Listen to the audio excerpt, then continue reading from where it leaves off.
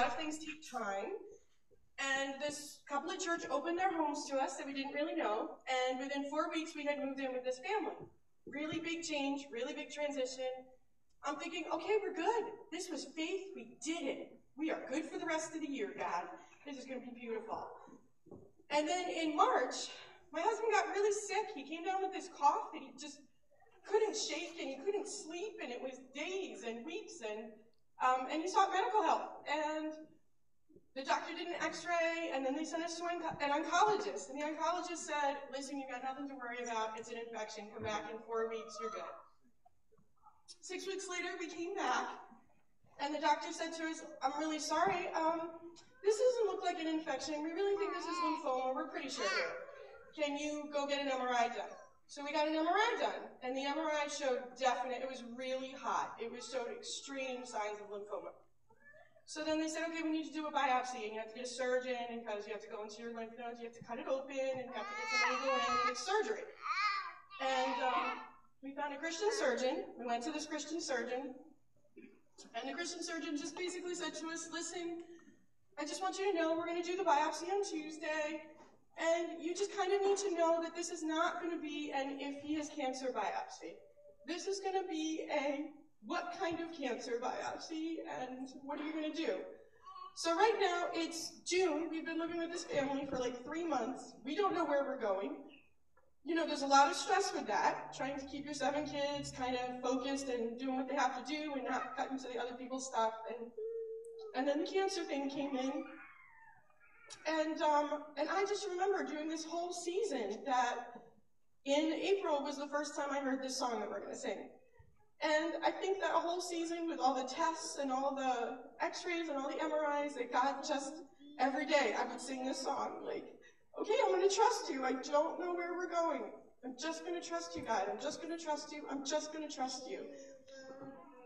And we went for the biopsy on Tuesday, and the surgeon came in and sat down afterward and looked at me, and he just had this weird look on his face, and he's like, I can't find anything. And he's in shock, and I'm in shock, and we're not really talking to each other because we're both expecting totally different news. And just in that short amount of time, God just did a beautiful thing, and he didn't have to. And he did anyway. And, you know, I think that's what faith is when we say, I'll just trust you. You don't have to heal him. You know, that wasn't like an expectation. God did not have to heal him. He chose to. But the faith part says, it doesn't matter. You're good. I'll trust you. I will just say yes. And so that's part of the journey we've been on this year, is to say yes to God when we don't really like where he's going. And so when they were going to sing this, they asked me to sing with them. And I just really felt like I needed to share why I was here when we were singing this. And that's it. We're going to sing now, hopefully.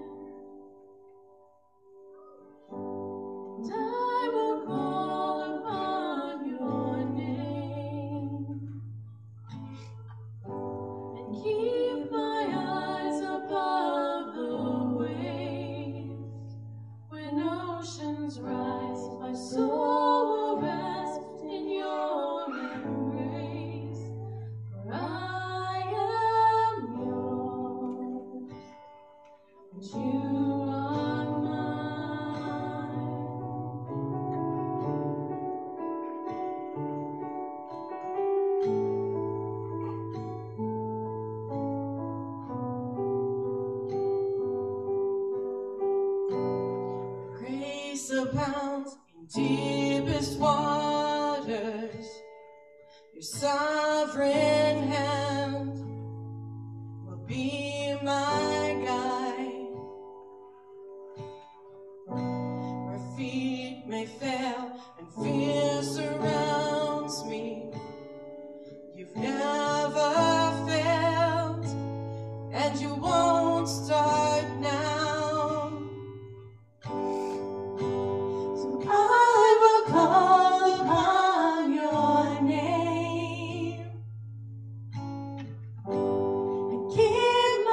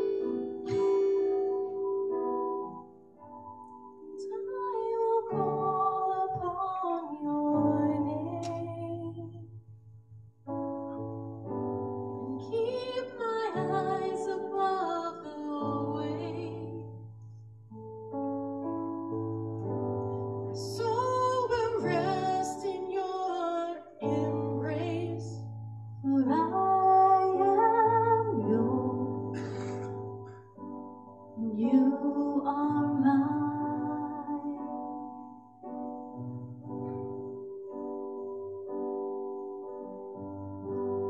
And I will call upon your name,